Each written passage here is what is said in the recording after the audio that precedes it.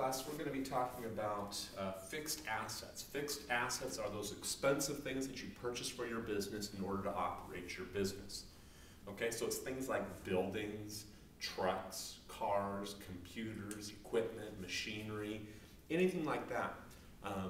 Now, these items, when you purchase them, it's not just the cost that you purchase them for.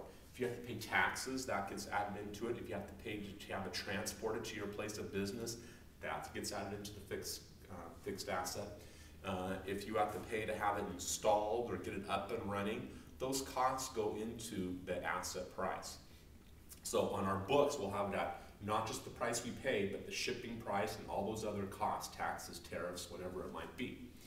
Now you're probably thinking, well, so what? Who cares about that? Well, it does matter, because you've got to remember that buildings and equipment and cars and trucks, things like that, they depreciate in value. And that's what we're going to be doing in this chapter. The first part of this chapter talks about a fixed asset and the costs that go into the fixed asset. And then it turns around and says, okay, how do we depreciate this? Okay, I've got some information up here. We're going to go through an example of depreciation. And unfortunately, like inventory in the last chapter, there's several depreciation methods. And we're going to talk about 3 of them in this lecture. We're purchasing a truck. It has a cost of $65,000. It has a salvage value. We think it's going to be worth $5,000 at the end. So this $65,000, this is all the cost. What we paid for it, taxes, transportation, the freight to get it to us. There were some things to get it up and running, whatever. All those costs came to $65,000. At the end of the life of this truck, we think it's going to be worth $5,000. At that time, we're going to get rid of it. We're going to estimate that the life is 5 years. And you're probably thinking, where did we get these numbers from? Just our best guess. We've got to do our best to try and figure out how long do we usually keep these trucks, these cars, these vehicles, this equipment. How long do we keep it? Well, in this case, we're saying we normally keep our things about 5 years, at least this truck or trucks like this. And we estimate the salvage value to be $5,000. So in the first year, if we purchase this on January 1st, and now it's December 31st, how much are we going to depreciate this? Well, we need to depreciate it from 65 down to 5 over 5 years. So we're going to depreciate a total of, we take the difference here, a total of $60,000 over 5 years. So that would be $12,000 a year. Okay. Now if we purchase this truck in December, let's say we purchased it December 1st, and now it's December 31st, we're not going to take a full $12,000 of depreciation, because that would be for a full year. We would divide this by 12, the 12 months, and get $1,000 for the first year. Okay? But my example was we purchased it on January 1st. Okay? So we held it for the full year. So it just makes it easier for us. So every year we'll depreciate this truck by $12,000. So how does that work? Well, we have $12,000 of depreciation expense. So our depreciation expense will go up. And then we have another account called accumulated, I'm going to abbreviate here, accumulated depreciation. And that account also will increase, but it's a contra asset account, kind of like our allowance. So at the end of the first year, notice that our truck is on our books at $65,000, and it stays at $65,000 the whole life. What happens is this accumulated depreciation account offsets it.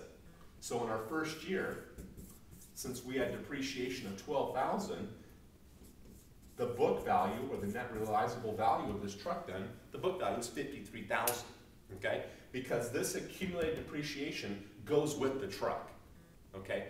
People like to see the value of the truck and the value of the accumulated depreciation separately. So that's why we separate these 2 accounts, all right? I hope that makes sense.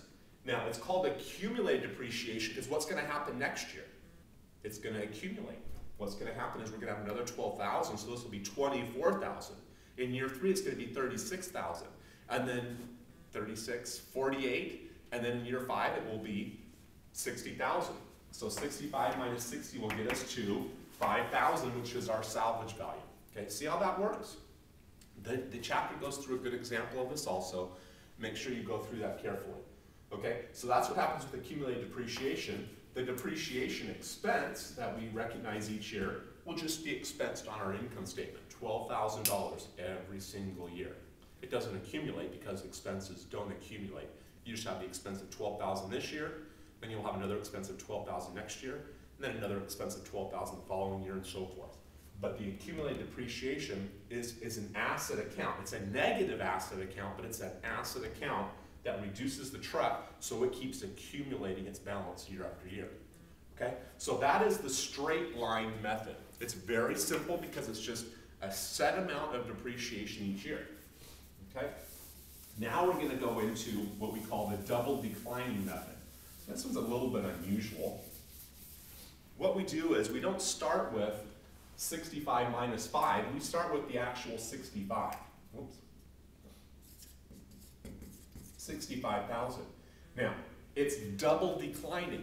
Well, how much did we depreciate for 5 years each year? We depreciated 20%, okay? Because 20% 5 times makes up the 100% of depreciation, okay? So we're gonna depreciate twice that. So you could do 40%, or this is the same thing, saying 1/5, because it's 5 years we're depreciating it, but it's double declining, so it would be times 2. You double that, okay? That's a little bit confusing, but that's how you do it. Okay, if we were depreciating it over 4 years, it would be 1/4 times 2, because you're not taking just 1/4 of it, you're doing a double declining, okay? So in this case, that's 40%, okay? So 40% of 65,000 is 26,000. So that would be, if you're keeping this for the full year, if you purchased it on January 1st and you have it the full year, you're gonna have $26,000 of depreciation the first year. Now, a lot of people like this method better because there's more expense up front. And isn't that what usually happens to cars and vehicles and items? Don't they depreciate more at the beginning? Okay, so this method looks at what's really happening a little bit better than the straight line method. But the straight line method, its advantage is that it's just so easy. It's just a certain amount of depreciation that doesn't change every year. Okay, well, this is for the first year. What's going to happen in the second year? Well, we're going to use the same calculation, but we're not going to take 65,000 because it's not at 65,000 anymore. It's 65,000 less our accumulated depreciation of 26,000, so it's only at 39,000 now. So 39,000 times 40% will get us 15,600. Okay? So under the double declining method, you have the same numbers here, but this is going to keep decreasing. So next year, this 39,000, you'll take that less the 15,600 to get your new amount in order to depreciate. And you'll keep doing that. At the last year, in year 5, you're going to depreciate it down to exactly the 5,000 left, okay? So you don't keep doing this every year for 5 years. In the 5th year, what you do is whatever's left over, you have to get to the 5,000, okay? The textbook has a really good example, so make sure you go through the example in the textbook, okay? Because it goes through all 5 years or 4 years, whatever the example is, and shows how you get it in the very last year, okay? So now we've talked about straight line depreciation. I've showed you how you do the double declining method way of depreciation. There's, for tax purposes, unfortunately, there's another method. It's called makers, and it's the way that the IRS allows you to depreciate your equipment. And the textbook goes over a little explanation of that. You're not going to be calculating that, but it shows or explains how makers works and explains how the IRS has calculated these things. Okay?